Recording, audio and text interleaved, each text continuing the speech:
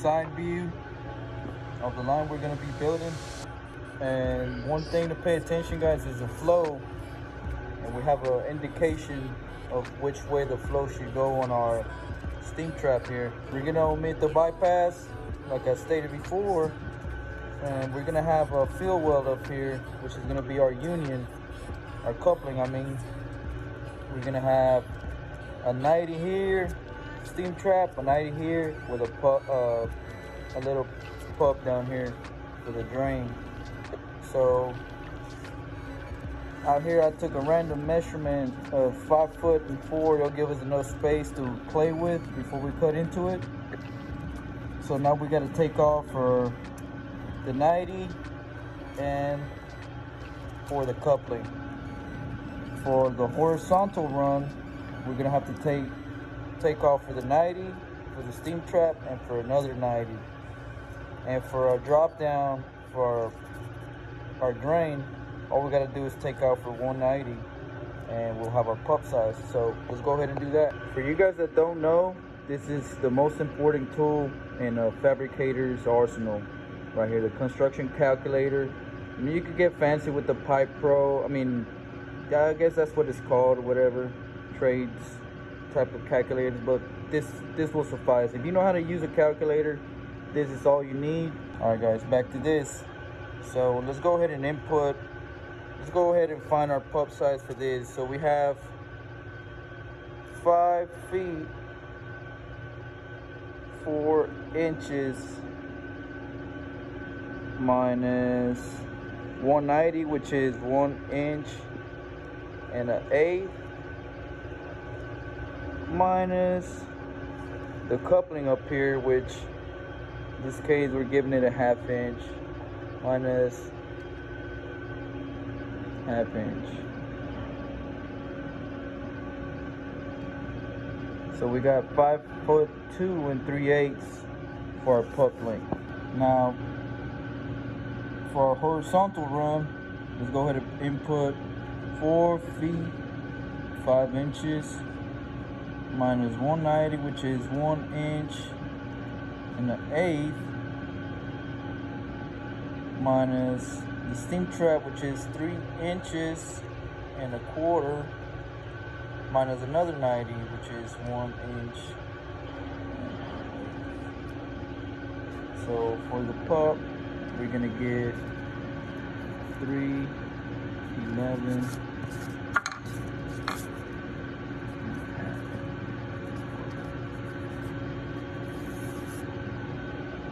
Now for this one here, guys, I hope you guys could do the math in your head, because it's not that crucial. So 8 inches and 7/8.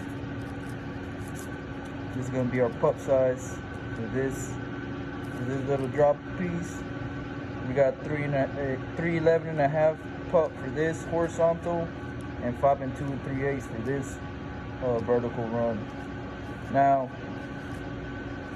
if we wanted to set it whichever way, maybe offset to the left versus the right, we could, but I'm gonna go ahead and just put it dead center. So when we go ahead and cut this piece to 311 and a half, we're gonna cut it in half, and we're gonna have a pup on this side and another pup on this side, guys. So that's that. Let's go ahead and get this set up, cut up, fit up, and weld it.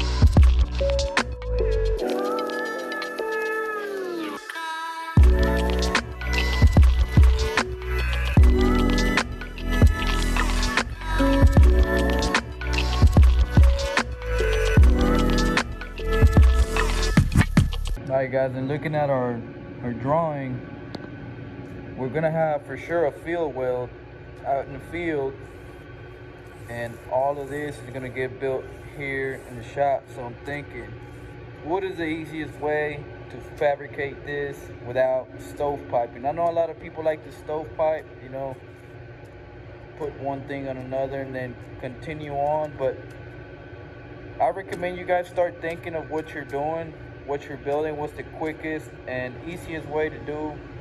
Try to roll out as many welds as you can, guys, or at least have them to where they're easier than in position, just so it can make it easier on you. You don't have to do it faster or anything, but it just makes it easier on you, man, and you're actually exercising the brain. So we're gonna go ahead and build this piece to this 90. We're gonna leave this 90 pending, and we're gonna go ahead and build this piece, and we'll be able to make this tie-in weld here and just flip-flop it to weld top and bottom. So build this piece, leave this pending, this weld here, and then build this piece. Once both pieces are done, go ahead and make the tie-in weld, and that's it. It's pretty easy, huh?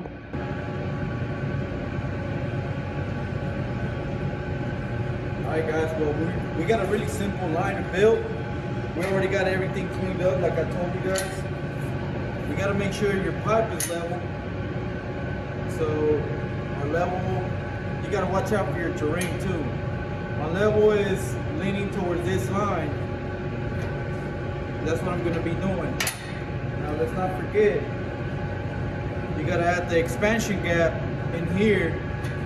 That way whenever the pipe gets hot and it expands, it doesn't bust through the weld. So it doesn't break the weld, guys. So you got to give a 1/8 expansion gap in here. So give yourself about an 1/8.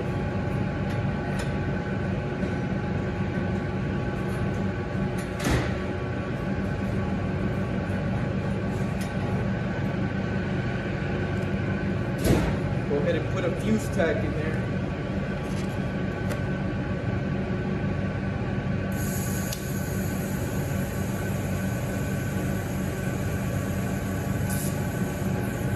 Alright guys, well I gotta turn it up.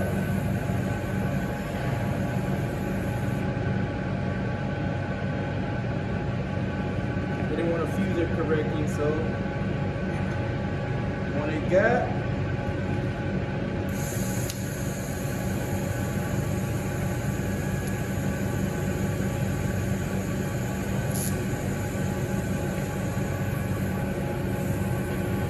Let's make sure our top is level again. Top of our 90 should be level with the pipe.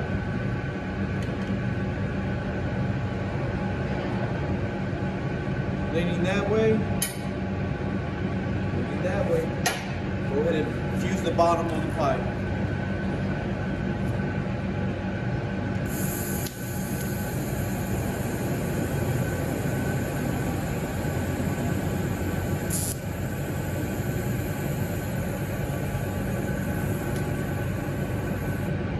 Looks like it needs to go that way, guys.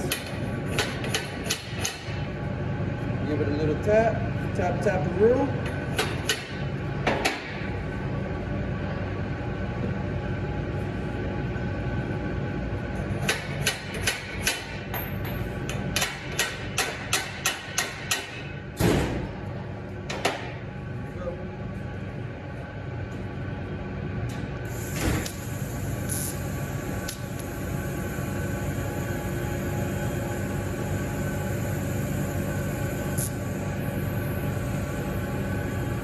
Go ahead and put 4 fuse tack in there.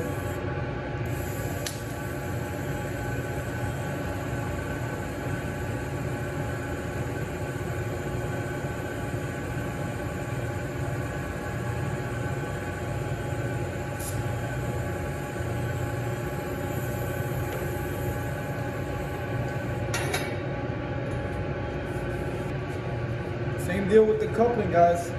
A lot of repetition. Level, leaning to the left. Just put it in there. Expansion gap, don't forget. 1/8 of an inch. Fuse. That simple, guys.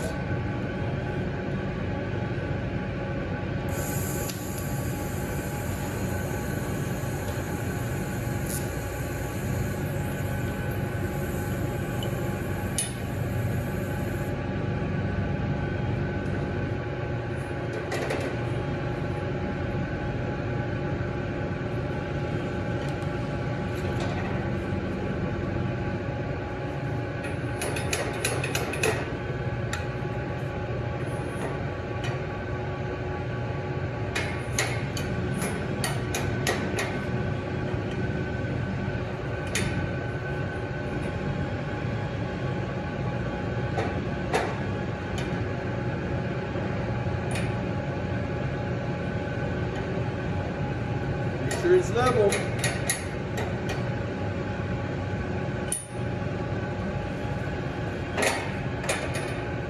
Level on the bottom. Let it be.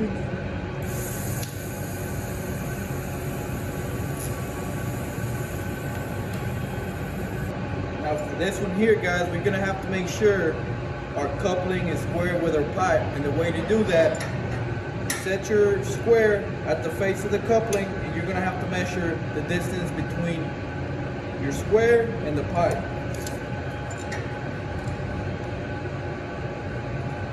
Just give it an even number, 2 inches, inch and 3/4, so it needs to go that way. Go ahead and do that.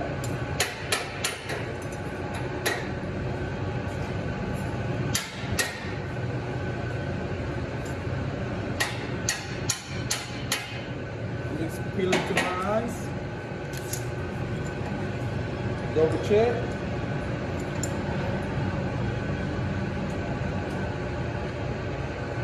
Two inches and a 16. So it needs to pull a little bit.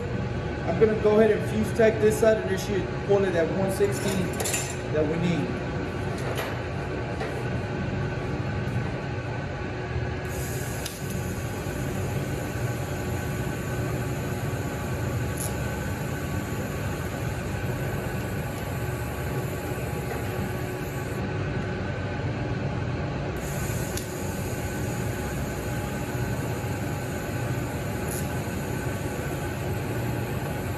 That is it for this piece, guys.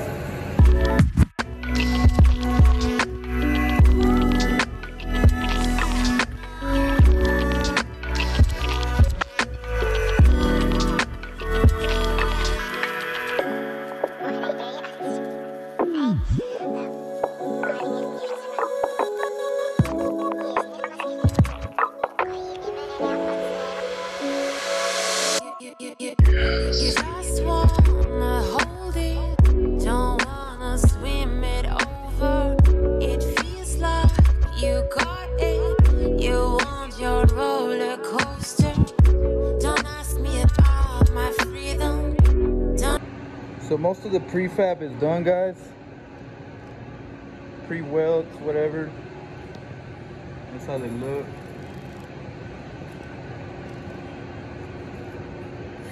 We got a couple more welds to do, rolling out before we make our last tie-in. We'll talk some more about fitting, guys. All right, guys. Well, as you can see, this pipe is not level. We don't need to set it level, even though we still got to fit it level. I'll show you how to do that. So we got our expansion gap. This pipe needs to be pretty close, pretty level this way.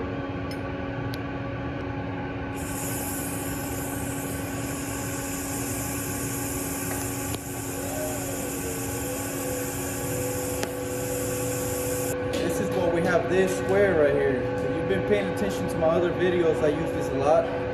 I actually cut the square to where this corner piece wouldn't obstruct me if I needed to do this right here. So you see this gap up top, we got to bring it in closer to make sure everything's square.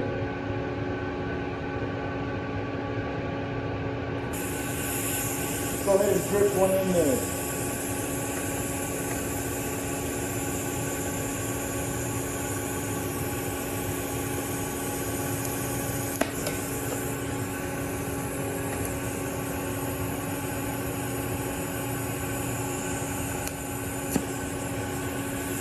One side.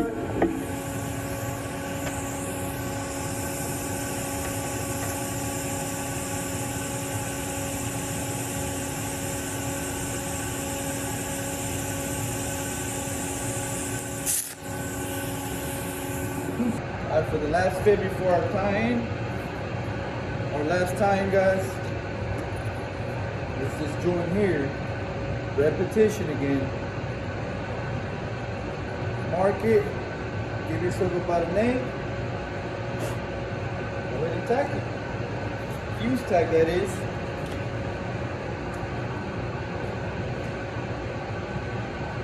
grant you guys, before I came in here, I used to always work with a helper, so or a fitter in some instances. So it was really hard at first, but now I figured it out. I figured out how to work by myself, so it's pretty simple. That's why I'm trying to show you guys. If I could do it by myself, imagine you guys out there.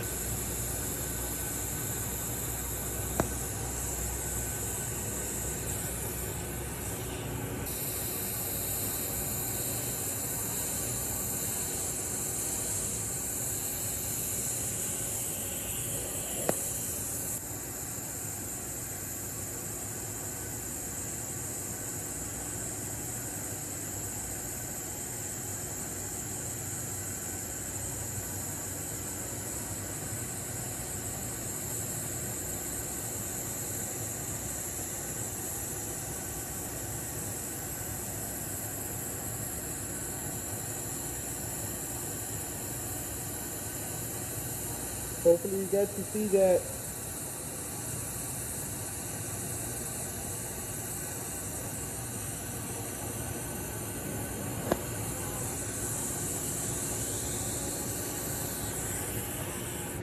All right guys, we're down to our last weld.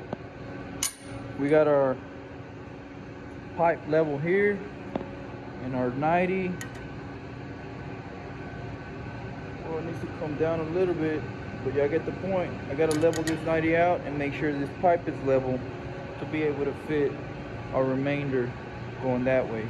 Before I tell you guys more about the fit, this is a homemade tool that I made. Half a pipe, 8-inch schedule 10 with a hole down the middle with an all thread. This is an extension I have. It actually just reaches all the way down here, but this is another extension I added to be able to clamp down into 1 inch. So it's pretty much a half pipe with some plate to wrap around the jack stands, and it helps with holding things in place. If I didn't have that clamp there, I wouldn't be able to level this out and tack it all on my own, so it helps. So now that we have it all set up, let's double check our levels. That's level. That's level. That's not level, but we can still come up. And that's level. So we're ready for our first tack on that 90. On the top, we'll be able to level this out, tack the bottom, square that out, square this pipe with this pipe, and we'll be ready to weld.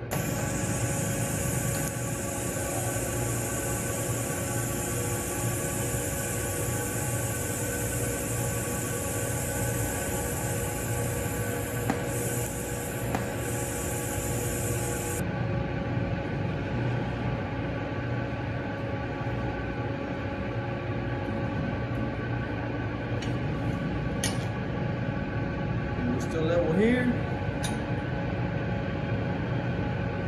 Still gotta pick it up a little bit more.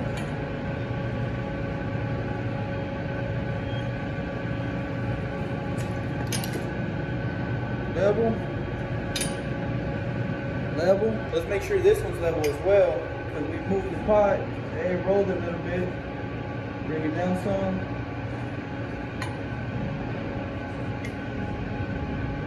Level again. Level right in cheer. Level right in cheer. We're ready for attack down here, guys.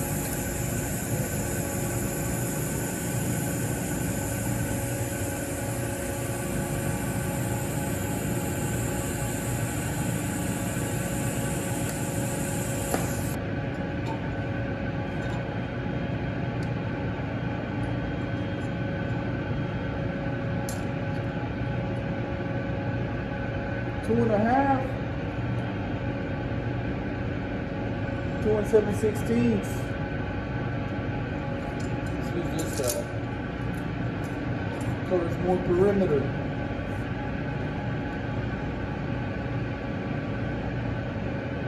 Three inches.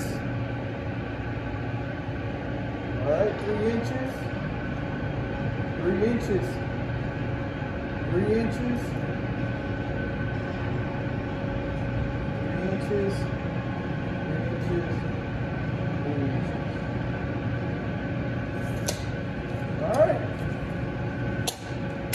Looks like it could go maybe a 64th this way, so I'm gonna go ahead and tack this side, guys.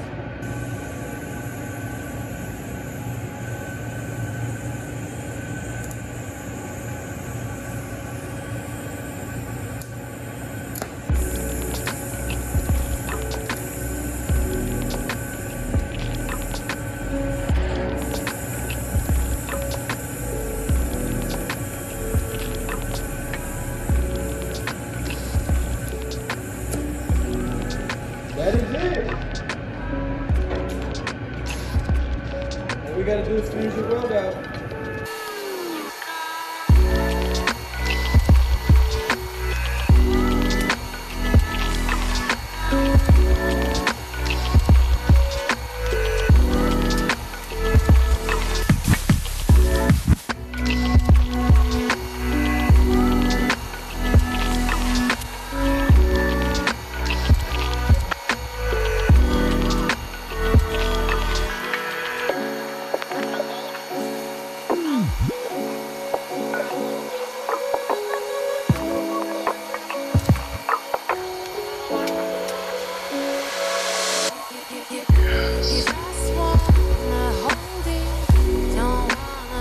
Well, that's our tying wheel. Look at the bottom. Put some